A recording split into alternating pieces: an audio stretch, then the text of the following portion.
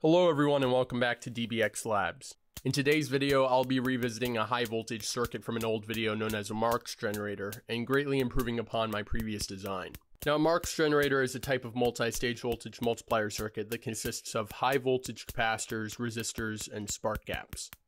As far as voltage multiplier circuits go, there are really only two that find common use, the Marx Generator and the Cockcroft-Walton voltage multiplier, both of which with their own distinguishing characteristics. The Cockcroft-Walton voltage multiplier, or more commonly referred to as just a CW multiplier, functions off of an alternating input voltage, stepping up the voltage at every stage with diodes and capacitors. This circuit is what I used in my video making a high voltage wand, and can be found prevalent in cheap high voltage modules like these boost converters. The nice thing about the CW multiplier circuit is that it provides a relatively constant high voltage output with low current. This makes it ideal for consumer products and high voltage power supplies. The downside to the CW multiplier is that it requires an AC input and the output voltage sees rapidly diminishing returns in current for a greater number of stages.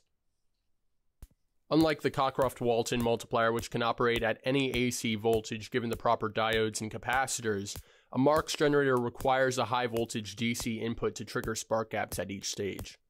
The benefit of this is that the output of a Marx Generator is pulsed, with capabilities of extremely high voltages at extremely high peak currents.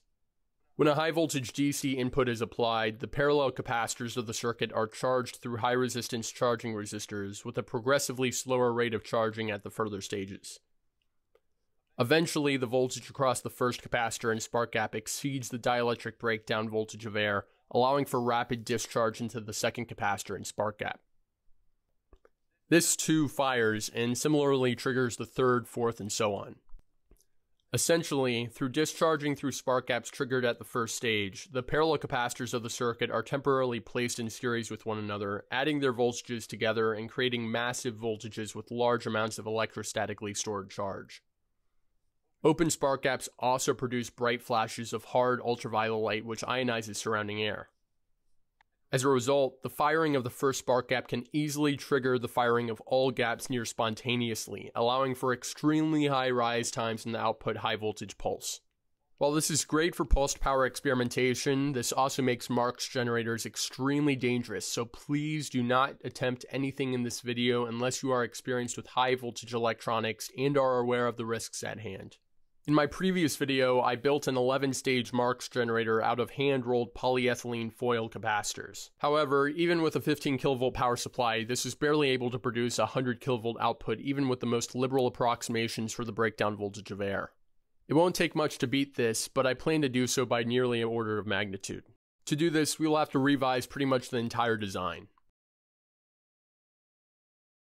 For this Marx generator, I'll be using 1 nanofarad 30 kV ceramic capacitors, 2 watt rated 1 megohm resistors, brass round head nails for the spark gaps, and an acrylic mount for the high voltage circuitry.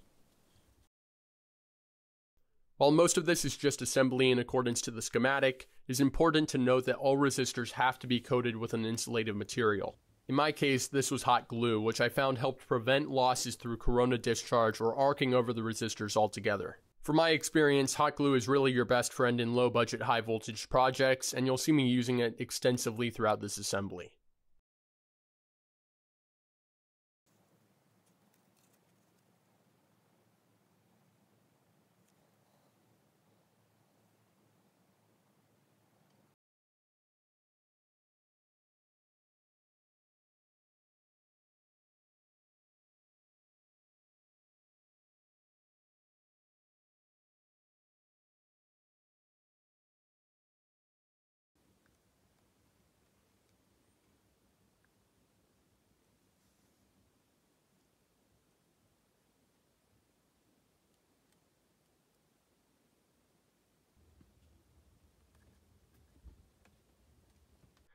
Now that the circuit is assembled on the acrylic, it's time to make sure that everything is insulated and tested out.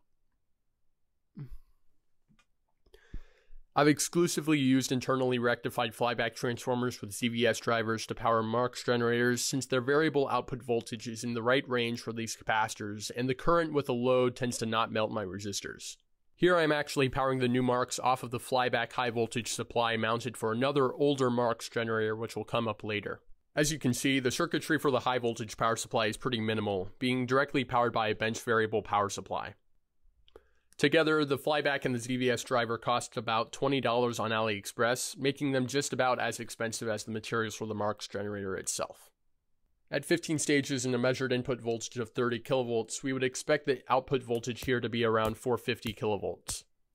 How close it actually is to this number is up for interpretation, as the only real empirical data I can gather from this is that we are getting arcs maxing out at around 5 inches or 13 centimeters. Now what's really neat about Marx generators is you can change the output voltage from positive to negative and vice versa just by switching the polarity of the input voltage.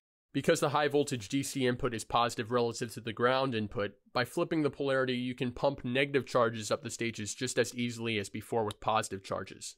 This means that two identical Marx generators can operate with different polarity, producing opposing voltages at their outputs and even larger arcs between them. Here I have the other Marx generators shown earlier. Because the polarity of the stages in this circuit is flipped, there's no need to change the input polarity when operating this Marx in tandem with the newly built one. Let's see how they run together powered by the same 30 kilovolt output of a rectified flyback.